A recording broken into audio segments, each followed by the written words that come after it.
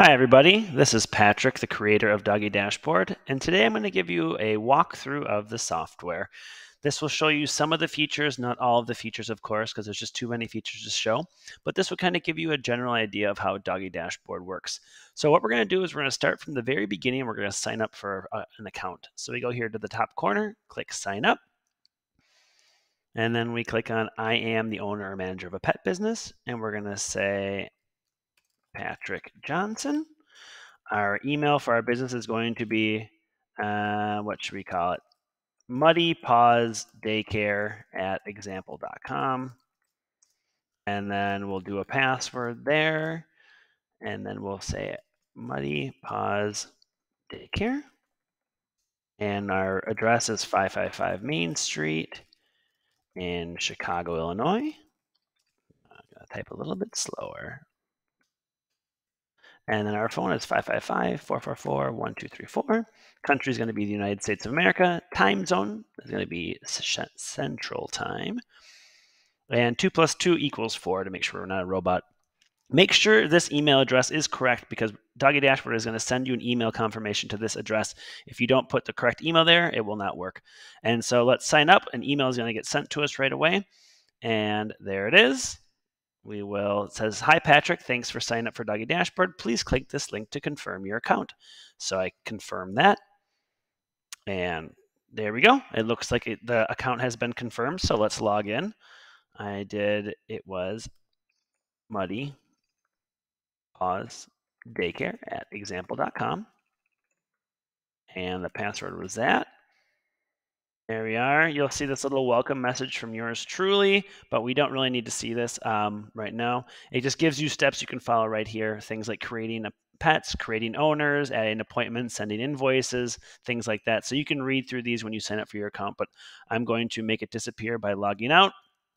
And then I'm going to log back in one more time. Muddy Paws Daycare at example.com. And then we do the password, and now it should disappear. Perfect. So right now we are on the main DoggieDashboard account. You can see if we scroll down here, there's a calendar. Nothing on the calendar right now. If we go here to our databases let's go to our pets database. There's no pets in the database. If we go to our own clients database, there's no clients in our database either. So we're going to fill those things in as we go here. But first, let's go up to settings, account settings. And we're going to upload our business logo right there. So we click the business logo setting. We go through here and we'll go to the business logo, open it. And then we're going to, oh, that's the wrong logo this time. We want to go back, open a different logo. Let's see which one we have now. Business logo there. Oh, the Muddy Paws new logo. There it is. Muddy Paws Boarding and Daycare. And we're going to click that. We should be good to go. We'll skip cropping. And then it should show up there in a few seconds. Perfect. So we look good to go. Here is a bunch of options you have for customizing your account. You can do things like showing how you want to see the pets in list view versus picture view. If you want to have things on your dashboard that show you when pets have expired vaccines, not expired vaccines. If you want to have a standard calendar as your homepage calendar, the kennel calendar, a hybrid calendar, you can look through these things when you sign up and you can kind of get a feel of how you want it to work. But we're going to update settings here. And then we'll have our logo right there, which looks great. And to add a pet, just quickly, we'll just add a new record right here. We'll do client and pet. And we'll say this is going to be Jill Johnson. Phone number is going to be this. And Jill at johnson.com. And then you can add more information here if you want to. Address, city, state, province. So let's add 555 Blue Street from Chicago, Illinois as well. And that's her zip code. She was referred by her cousin Stephanie, uses us. Emergency contact. You can put Bill Jeffries. And then that's his phone number. She'll give that to you when she signs up. Additional phone number, you could do a cell phone number here, and then we have some custom owner fields here. These are things you can save, whatever you want to save in these fields, and all you have to do is change this name in the business settings menu. And so you can do that if you want to. For the pet, we'll add a pet. We'll call this one Roscoe, and it's going to be a bulldog, and Roscoe is going to be a neutered male. Down here, we could add a bunch more things, different types of vaccines that we're tracking, things like that. The birth date, we can say Roscoe was born in November of 2019. His microchip is going to be that. He weighs 25 pounds. His rabies expires, let's say, just to show you how this works, that one there. DBP expires next week, so this one's going to be expiring shortly, and Bordetella is expired already. Then we have aggression notes, special needs notes, feeding notes, medication notes, grooming notes, and then a bunch of custom fields as well for pets you can save. You can change this to any name you want by going to your business settings menu. We're going to save that owner and pet, and then let's go to their profile. And there we go. We can see Jill Johnson with her pet Roscoe, and we can click on Roscoe's profile there. And there's Roscoe. He's a bulldog, neutered male. He doesn't look like he has a picture up here yet. So let's go to Pixabay, great website for free images, and we'll type in bulldog. And let's use this guy right here, this English bulldog. We're going to save this picture as English bulldog. Save that. Perfect. Thank you, Pixabay. And now when we upload a picture here, you can upload a picture when you create the pet by going to the bottom here. You'll see a thing for uploading a pet picture right there. But you can also do it right on their profile by just clicking the upload photo button. Click the upload photo button there. And then we're going to browse. We're going to select the English bulldog picture. Let's crop this so we just get just his cute little face. Crop that. Close this there. And now, there we go. Roscoe's picture has been saved, and now Roscoe is there. And so now if we want to do something really quickly, let's just save an appointment. Let's say Jill Johnson gives us a call and says, hey, I want to schedule Roscoe for a overnight boarding next weekend. We go down to our calendar right here. Let's click on Thursday the 10th and say, start typing in the name Roscoe. And there it is, Roscoe Jill Miller. Pops up. Looks like he has some expired vaccines. If we want to, we can click on there and see those vaccines. But she says, let's just drop him off at 10 a.m. on the 10th, and we'll pick him up on Sunday the 13th at, let's say, 5 p.m. We'll select it's going to be a boarding appointment. Then we can say, do we want to send them a confirmation email? We can send them a confirmation text message. We can assign an employee to them if it's going to be a boarding appointment or a grooming appointment, let's say, and they have a special employee. We can give it to them there. We can put a little note here saying, great little dog, make sure he gets lots of love. You kind of get the idea. Schedule that appointment, and there we go. On the calendar, we have Roscoe, arrives at 10 a.m., and then departs at 5 p.m. And then that is how the calendar works. We could also, there's a fun thing here called the new client registration form. This gives your clients the ability to fill out your new client form basically and submit their pet and owner information without you not having to do anything. So you'll go to your new client registration form right here, and then this big yellow box, you can read what it says inside there. It basically just tells you how it works.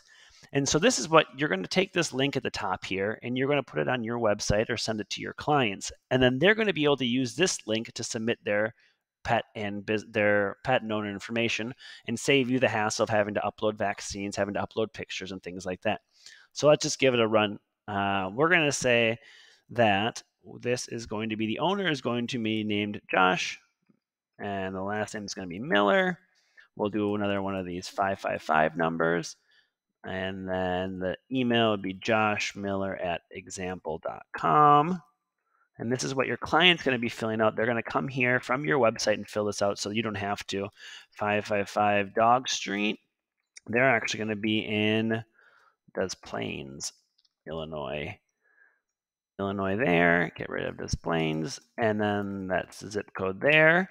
And then we can go down here to Family Vet Clinic. We can say Hearts of Gold Vet Clinic. and just put a phone number there. And then he has a dog. He has a dog named Luna. Luna's going to be a beautiful little beagle, and she is a spayed female. She's going to be brindle colored. Brindle, type it well. She was born, let's say she was born on the 15th of March of this year. Her rabies is expiring in 2 weeks. Her DPP expires in a week, and her Bordetella expired last week, just so you can see how the vaccine tracking works. We could put more information in here, like feeding and medication. We could say she needs a snack around 2 p.m. And for aggressive behavior, we would say she gets territorial around smaller dogs, whatever we want to. We're going to upload a pet picture here. So this is once again, the pet owner is uploading this on their computer, so you don't have to. So they're going to upload this beautiful little beagle. We're going to crop that. And then it says proof of vaccinations right underneath there. And so the picture was uploaded successfully. We're going to upload proof of vaccinations right here, which is we would do that. That would be a picture of the document if we had it. It looks like we don't have the proof of vaccines ready, but the owner can upload that. Let's just make a little quick one here. Let's say this is a proof of vaccines, and we're going to go like this. We will export it as a PNG file, entire canvas, and we'll call it Luna Vaccines. There we go. And now we go back here. So now we go back, upload the vaccines, and there they are. Looks like they uploaded correctly. And now we go here, submit this. And now your client just submits the form, and they're good. They're all done. They get a success message saying, thanks, Josh. Muddy Paws will contact you if they require any more information. So that's all done on their side. At the same time, you're going to get an email from DoggieDashboard saying potential new client from DoggieDashboard, and it's going to show you all the information that they filled out on the new client form for them and their pets. And then what you can do is click this link to go to DoggieDashboard, and it will take you back to your homepage, and you'll see this blinking notification here. We're going to click on that, and it says, Josh Miller submitted your new client registration form with one pet, Luna. Click Take Action to submit to verify the information. So we click Take Action. And if we scroll down here, we can see all the names have been filled in here, the ones that he filled in when he filled out our form. Luna the Beagle, spayed female, all the dates are looking good. And so everything looks nice, picture there. And so we're going to save this client and add them to our database. And so Josh Miller was just added there. And now we're going to quickly look over here at Luna. And by now, Luna's picture should be slowly getting updated. It usually takes a few seconds for the picture to get saved. But we'll check the data. Beagle, spayed female, March 15th. She's 7 months old. Owner Josh Miller, Hearts of Gold Vet Clinic. So everything looks good. If we scroll down here, her proof of vaccination was uploaded. And if we want to click on that, we can see that there is the blank proof of vaccination records. Obviously, this would be a picture of your client's, of the dog's vaccine records. And if we refresh the page one more time, the dog picture should be there. There she is. There's little Luna, our beagle. And so let's just kind of wrap up this video by showing how to create an invoice for this client. So let's say Josh Miller calls us and says he wants to have a boarding appointment for little Luna. Over here, you can see the different types of appointment types: boarding, daycare, evaluation, grooming, half day. You can also go here to the new and create your own custom types of appointments. So let's say you want to have one called hair and nails. Let's say you're a grooming spot and you want to have a fun thing like this bone icon. Boom, there you go. Now you have one called hair and nails. And when you save it on your calendar, it's going to have the little bone icon. So I'll just show you that real quickly. Let's say we have on the 16th, we're going to show all of our pets. And we have Luna from 5 a.m. till 5:30 a.m. And she has the hair and nails. Save that appointment. And there we go. We see Luna with a little bone next to her, so we know exactly what kind of appointment she has. But let's say we want to do that appointment for Luna for, let's do from the 17th to the 24th boarding. So we're going to type in Luna here. And she comes in on the 17th at 6:30 a.m. and she's going to leave on the 24th at 6 p.m. and she's going to be boarding. And we're going to save that appointment. And now if we go here and we click on her appointment, we can click on here down to create invoice, and we can see if we need to create an invoice. And so it says, it looks like we need to create some reusable invoice items first. So let's just do that, and then we'll come and make this. So we're going to make an invoice item called overnight boarding, $25, and we'll create that invoice item. And these are going to show up in these drop-down menus down here. I'll get rid of that, where we can add things. And then we'll have another one called overnight boarding. We'll have one called nail trim. And that's going to be $15. And now we're going to refresh the page here really quickly.